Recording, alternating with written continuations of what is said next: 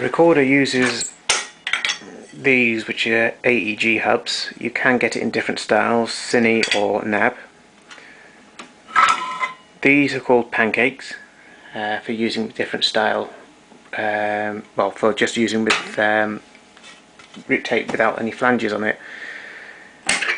The centres are interchangeable, so that you could put in a different style centre. You can put 10.5-inch reels on here. You can go all the way up to 12-inch reels on the machine like this. As you can see inside here, we've got a regulator circuit. We've got an erased bias oscillator circuit. The erased heads and the record heads go through this box. A transformer, changing voltages. And at the back we've got 2 record amplifiers, and then one either side replay amplifiers. We have a large selection of relays and capacitors here, which is the main logic machine of the machine. Other features are such like this light bulb.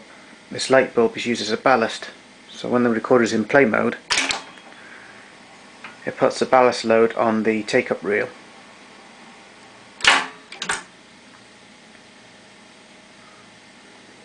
The tape recorder has an early style of feedback control. We have a set of rollers on the top of the machine which operate this controller here, which sends back different voltages back to the logic. If you press play, it then settles the reel down, giving an adequate amount of back tape tension, so that the tension isn't too high when the tape gets to the end. As the left hand reel empties, if the tension is too high, you get lag on the tape and the worm flutter goes up. So the idea behind these electronics is to stop that from happening. It also keeps an eye on tensions when rewinding and fast forwarding.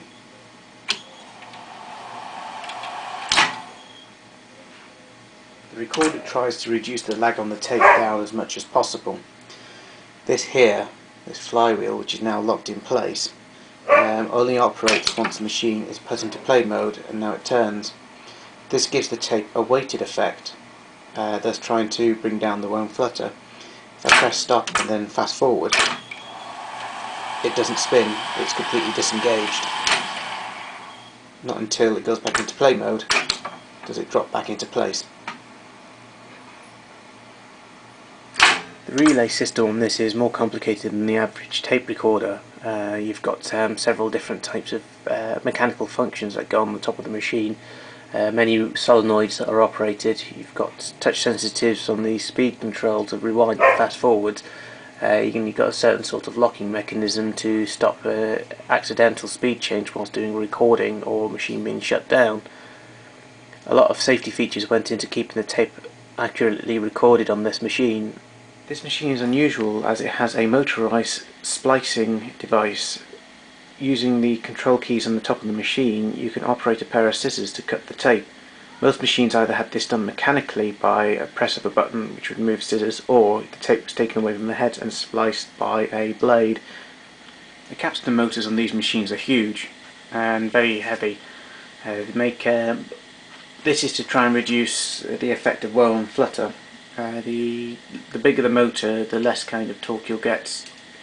The clever feature of this machine is the fusing system. If a fuse should blow, instead of hunting around to find out which fuse has blown, on the top of each fuse cover there is a light, and once the fuse is gone, the light lights up. So if we turn the machine off, take that out and put in a new fuse, turn the machine back on again, the light goes out. Orders electronics are modular. The idea is for quick release. So you press 2 buttons and undo 3 cables, and that unit would be out. You would then be able to put in a second unit and the machine would carry on functioning. The idea is to limit the amount of time the machine is down and not working. The faulty unit could then be taken off and sent to the engineer's room where he could repair it with no worry on how long the machine would not be in operation. The machine is designed for quick servicing. The heads tend to need to be cleaned quite regularly, but if the heads need to be taken off, there is a key inside which allows you to undo 3 bolts which hold the heads in place. The idea then is that another set of heads could just be put straight in over the top of the old ones, and the machine would be up and running again straight away.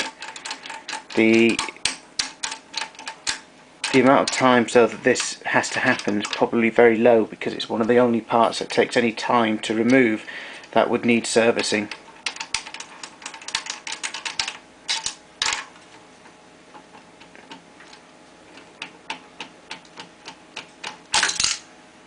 Like so.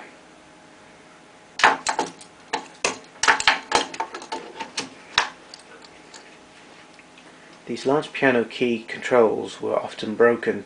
On this particular machine it looks like at least 6 of the control buttons have been replaced and are not the original ones that came with the machine when it was first built. The problem is with them is that the plastic is very brittle. This tape recorder has a 2-tier speed control for fast forward and rewind. The idea is that you can either wind slowly for archiving or for searching on the tape, or you can wind quickly. This is done by pressing the button lightly. When you press the button fully, it illuminates and goes into high speed. Same in the opposite direction.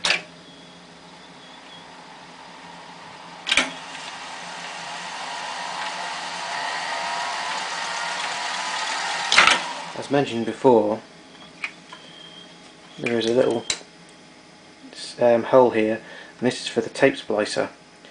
If you press up the safety, press that, you'll see a pair of scissors come out,